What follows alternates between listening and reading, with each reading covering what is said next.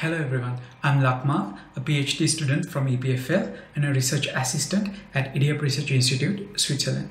Today I'm going to present our work on the topic One More Bite, Inferring Food Consumption Level of College Students Using Smartphone Sensing and Self-Reports. Many young adults show a tendency to adopt unhealthy eating practices during college years when they undergo significant lifestyle changes. Unhealthy eating habits at this age could lead to adverse health outcomes in the long term. Due to these reasons, researchers in nutrition, behavioral science, and psychology are extensively studying causes and contexts of food consumption, especially among young adults. Prior research in these domains have linked factors such as the social context, eating location, availability and types of food, psychological aspects, and concurrent activities to the food consumption level. So if we talk about mobile health applications, after fitness tracking, food and nutrition has become the second most popular type of M-health applications. Many widely used commercial apps allow users to keep their food intake as a mobile food diary, providing basic statistical insights so that people can adhere to healthy eating patterns. However, in the current states, mobile food diary related studies and research are primarily based on self-reports and do not yet make full use of smartphone sensing capabilities. So another underexplored area is how we can combine mobile food diaries and passive smartphone sensing. If we talk about food consumption level, there are subjective as well as objective interpretations. The objective food consumption level attempts to capture the exact calorie consumption during eating episodes from a purely nutritional science standpoint. Many currently available mobile food diary-based studies attempt to capture this attribute using self-reports by requesting the user to enter each type of food and the amount they eat. However, these techniques might not be accurate due to a range of individual as well as measurement factors. Further, nutrition researchers have also widely used subjective measures to capture food consumption levels of people by considering the psychology of eating, also known as self-perceived food consumption level.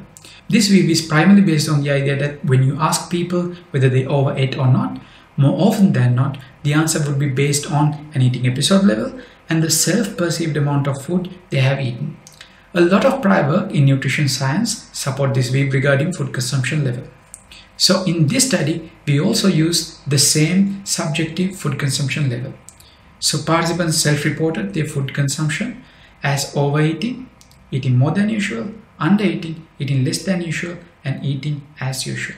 Considering all these aspects, we ask two research questions. Number one, what behaviors and contextual patterns around food consumption levels can be observed by analyzing everyday eating episodes of a group of college students obtained via passive smartphone sensing and self-reports.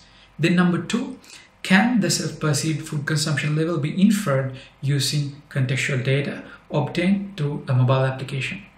So the diagram here shows our study objective, that is to leverage findings in nutritional science and mobile sensing research in order to do the food consumption level inference using smartphone sensing features.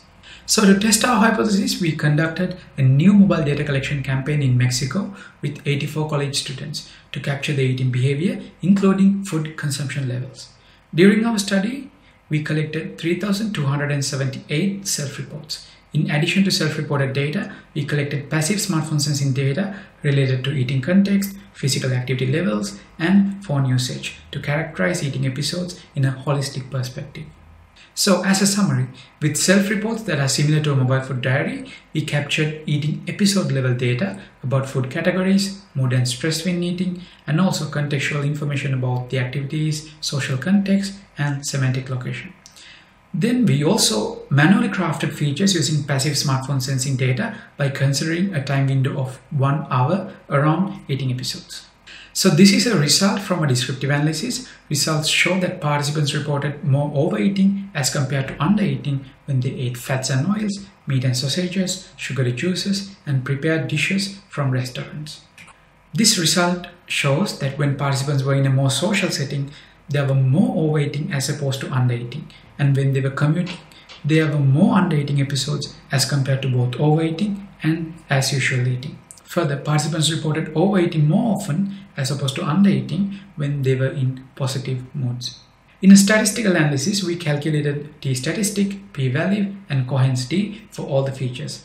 Results show that features from food diaries, such as the social context, some food categories such as fats and oils, and also mood and stress while eating can help in discriminating between different food consumption levels with a high statistical significance. In addition, passive smartphone sensing features from the accelerometer, app usage, and screen usage too showed high statistical significances when discriminating between different food consumption levels. Finally, we defined and evaluated a novel ubicomp task by inferring eating more than usual, less than usual, and as usual episodes using passive smartphone sensing and self-report data with an accuracy of 87.81%. We evaluated more than 6 different models and different feature group combinations and got best results with random forest classifiers with leave k users out strategy. Further, we show that the same inference task can be done with an accuracy of 83.5% by only using smartphone sensing features and time of eating.